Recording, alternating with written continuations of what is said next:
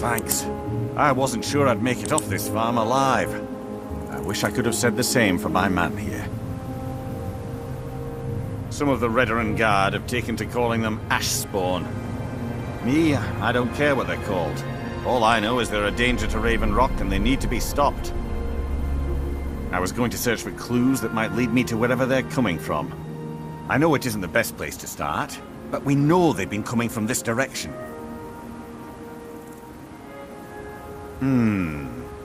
Besides, I don't feel comfortable leaving Raven Rock behind, and I'd hate to lose any more Redoran Guard. We were searching the farm when the ash spawn ambushed us. Have a look around and see if you can turn up anything useful. This is strange. The note says it's from General Falx Carius, but that's impossible. Well, Carius was the Imperial garrison commander at Fort Frostmoth, but he died over 200 years ago when the Red Mountain leveled the place. There's no way he could still be alive. If General Carius is still alive, there must be something keeping him that way. I need you to head out to Fort Frostmoth and check it out. I'm gonna head back to Raven Rock and prepare the men for further assaults. No one knows, really.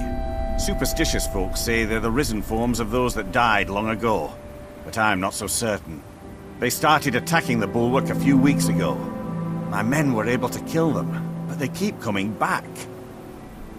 We've had 2 other assaults on the bulwark, at different spots on the wall. I know it sounds crazy, but it's almost like they're becoming more organized and probing it for weaknesses. Exactly. Something has to be directing them against us, and we need to find out who or what it is. Be careful. This General Carius sounds out of his mind.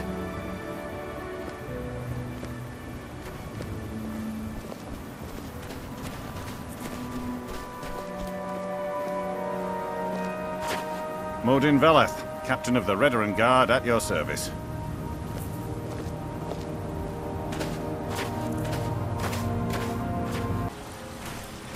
What news do you bring from Fort Frostmoth?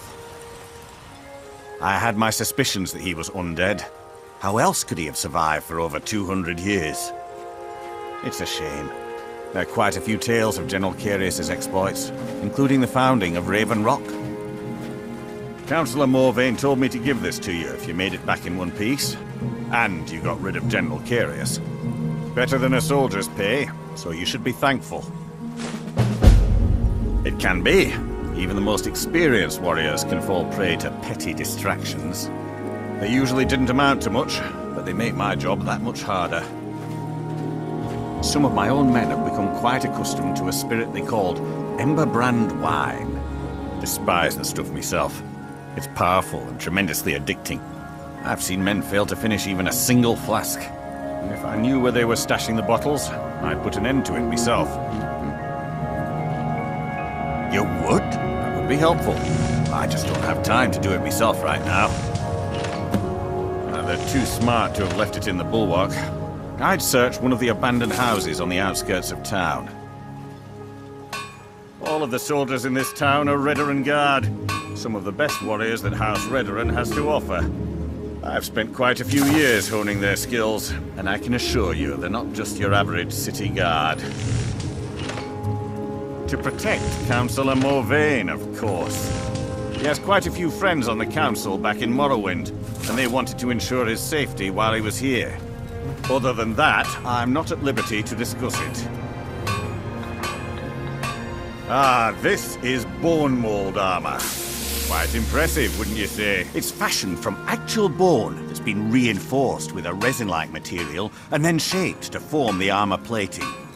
It might appear brittle, but I'd wager it could stop the blow of a weapon better than iron or steel.